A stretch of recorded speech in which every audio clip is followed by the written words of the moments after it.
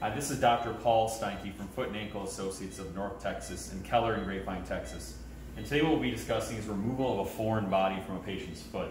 Now in this case, you can kind of subtly see a little bit of a callus here, and that's kind of an indication for some people they have an issue with this.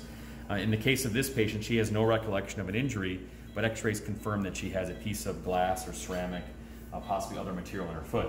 So with this surgery, we'll be making a small incision over that site and removing it. And the reason why we do this in the operating room is because there are a lot of blood vessels in the bottom of the foot. We need to be able to control that bleeding or any continuation or infection inside the foot.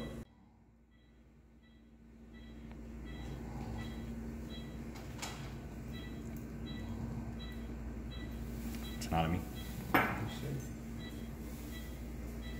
So here, now that we've made the initial skin incision, the next thing we'll be doing is just teasing away the surrounding tissue, and hopefully this mass will come out immediately once we find it here. And it is glass.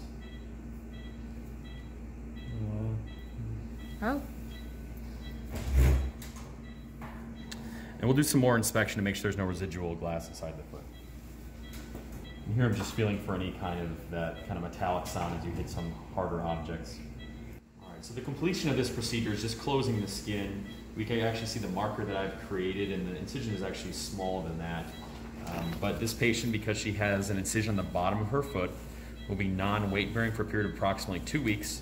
If the patient is allowed to weight bear earlier than that, the concern is that they'll develop a thicker scar, and that scar could be just as bothersome as the original foreign body. So once those 2 weeks reach, we'll take those sutures out. We'll start letting her walk more normally in the flat bottom shoe we've given her. And then by 3 or 4 weeks, typically most patients are returning to their normal activities in normal shoe gear. And that is the removal of a foreign body to the bottom of the patient's foot.